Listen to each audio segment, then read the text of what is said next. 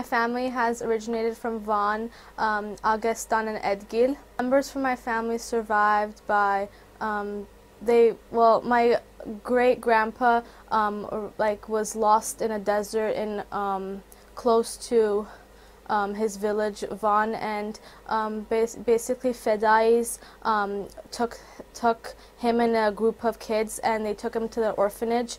His family was killed in a genocide, and his two sisters were kidnapped, so he was alone in a desert, and he basically moved to Yerevan and to an orphanage, and he got adopted and moved to Iran. The genocide has affected my family because we were cut off from our roots.